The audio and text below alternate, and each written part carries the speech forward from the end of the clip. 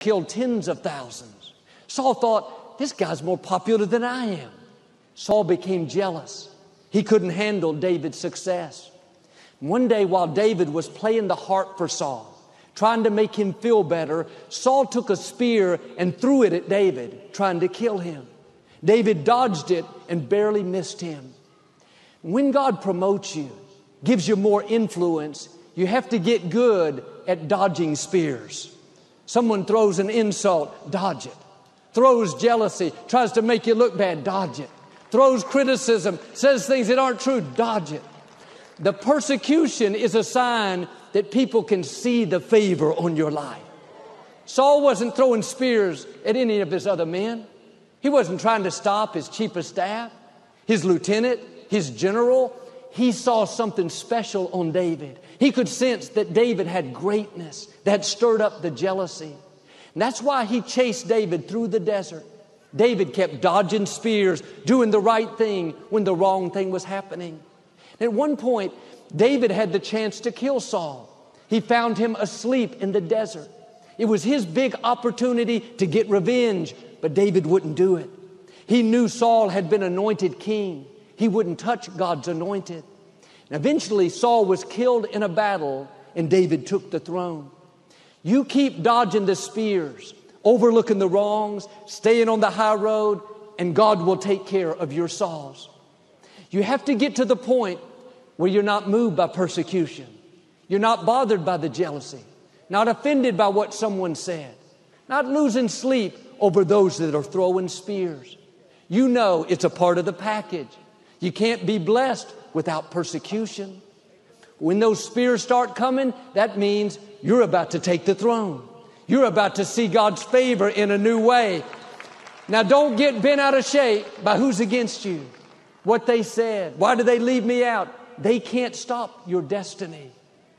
Where God is going to take you is going to require greater discipline, greater focus, and greater obedience. There will be plenty of opportunities to pick up their spear and throw it back, to live defensive, to get baited into conflict. Like with Isaac, when they see God show out in your life, favor you in the famine, prosper you in the pandemic, some people won't understand. They'll try to discredit you, find fault. Don't take the bait. Keep your heart pure. Be good to those that aren't good to you. Overlook what they said. That all used to bother me, but now I'm comfortable with persecution. I don't fall apart when things come against me.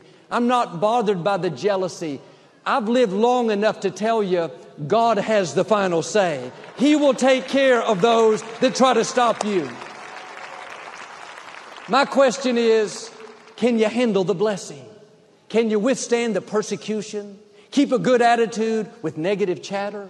Not be bitter over the jealousy? I already know the answer. Yes, you can. I'm looking at powerful people.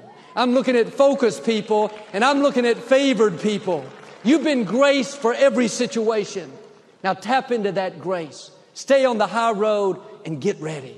I believe and declare, because you can handle it, God is about to release a new level of blessing, a new level of resources, a new level of influence, anointing, creativity, something that you've never seen, favor that catapults you ahead in Jesus' name. And if you receive it, can you say amen today?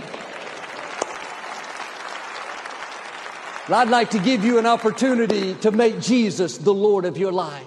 Would you pray with me? Just say, Lord Jesus, I repent of my sins. Come into my heart.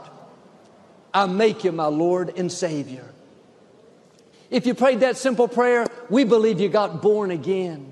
We'd love to send you some new information on your new walk with the Lord. Just text the number on the screen, or you can go to the website. I hope you'll get into a good Bible-based church and keep God first place. Victoria and I'll be right back to speak a blessing over you. Let me pray for you as well. If you have 5 minutes, we'll wrap it up. But Lord, thank you for what we've heard today. I know it falls on great ground. Faithful people here at Lakewood and many watching and listening. Lord, we all have people coming against us. We've all faced persecution. And Lord, I thank you that we're going out of here today knowing that it's just all a part of the package, that you're in control. that you will take care of the opposition. Lord, help us to stay in peace. Help us to even be good to our enemies. Help us to overlook it, Lord. I thank you, Father, as we do that, like you did for David, you will take care of all our Sauls. You will get us to where we're supposed to be. And Lord, I just thank you that every person under the sound of my voice will have a blessed week. Lord, that all the opposition, that the forces that are trying to stop them, Lord, we believe that it's been broken. Let them see your favor this week. Protect them, guide them, guard them, watch after their children. Show them favor at work, Lord. I think that you will reward them for being planted in the house of the Lord. With our heads bowed in prayer, just one more quick question. If your heart stopped beating in the next few minutes, are you at peace with God? Do you know where you'd spend eternity? If not, I would love to pray with you. I'm not here to condemn anybody. I'm here to help you find a new beginning. Now, I know this comes from a personal relationship with Jesus Christ. In just a moment, if you're not at peace with the Lord, or maybe you are a Christian, but you've grown cold toward God, you know you need to rededicate. You need to recommit your life to Christ. You need a fresh new start. If that's you, in just a moment, I'm going to ask you to take a step of faith and stand right where you are, and we'll pray together. I can't think of a better time to get on the road to victory than right now. God is not mad at you. Your sins have already been forgiven. All you have to do is accept the free gift of Christ's salvation. Will you do it today? The enemy in your thoughts will whisper, do it later. Do it next week. Listen, the Bible says today is the day of salvation. You're not hearing this by accident. Well, Joel, it's embarrassing to stand in front of everyone. Listen to what Jesus said. If you won't be ashamed of me before people, then I won't be ashamed of you before my Father in heaven. I'm going to give you a great opportunity to show God that you're not ashamed of Him. If you're not at peace with the Lord, or you just need to rededicate your life, you need a fresh new start, a new beginning. If that's you, would you be bold, take that step of faith, and stand where you are, and we'll pray together. Would you do that? Come on, Lakewood, let's give them a hand as they stand all over the building. Come on, don't put it off.